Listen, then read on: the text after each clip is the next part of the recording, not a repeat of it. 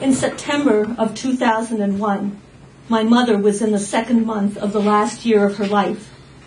She had dementia from Parkinson's disease and mini-strokes, and she had heart trouble and high blood pressure. I used to say she had everything you can think of that could be wrong with a person except cancer, although that's an exaggeration. It just felt that way, to her and to me. We lived in an apartment building in downtown Brooklyn, across from the tip of Lower Manhattan, and right by the edge of the BQE, the Brooklyn-Queens Expressway. The traffic is constant, like the ocean, but the big trucks make everything shake, and when there's a crash, or when a car drops a hubcap, and every other car runs over it, ka-thump, ka-thump, all night long. You want to kill somebody, preferably Robert Moses, except he's already dead. I went to my part-time job on Mondays, Wednesdays, and Fridays. On Tuesdays and Thursdays, a home health aide would come in the afternoon, and I would use the free time to write. So on this Tuesday morning, I was at home instead of all the way uptown at work. When the first plane hit, it sounded like a bomb.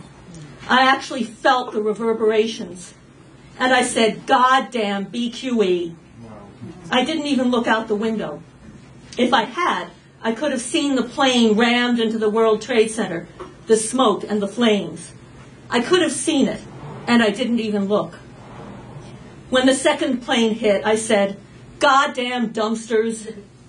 There's always some construction going on with all the gentrification, and they toss what sounds like entire buildings into dumpsters, and I still didn't look. About an hour later, I got a call from the social worker who coordinates the home health aides. She seemed to be on some kind of acid trip.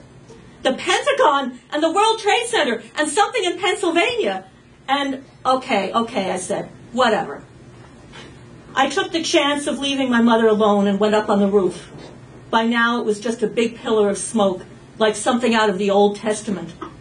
Only a couple of other people were up there on a Tuesday morning. "They're collapsing," a man said. Marisol, the aide, came after all. Her morning client lived in Brooklyn too, so she just came over to us as usual.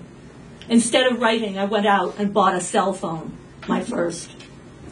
Outside, the first bits of debris were landing in downtown Brooklyn. Mostly office paper, reports, memos, those pink while you were out memos, the detritus of 1,000 offices.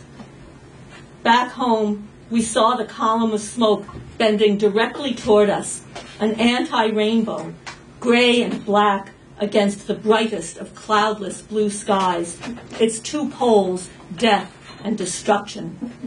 We kept the windows shut tight for days. The last things my mother was able to read and understand was a series of New York Times articles about the problems the firefighters had had with their radio system, communicating with the other services. Every once in a while, she would look up from the paper and say, "Do you mean to tell me that somebody flew an airplane into the World Trade Center on purpose?" I would say yes. "And it fell down?" Yes. She never went to the window to look either. Her memory of the Manhattan skyline was from the 1950s when we moved here, so this would not have looked weird to her.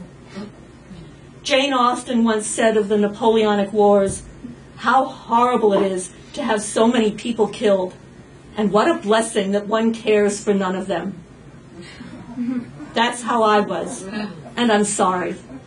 I want to acknowledge it, to say to all of the people who died and their families, I'm sorry for your loss.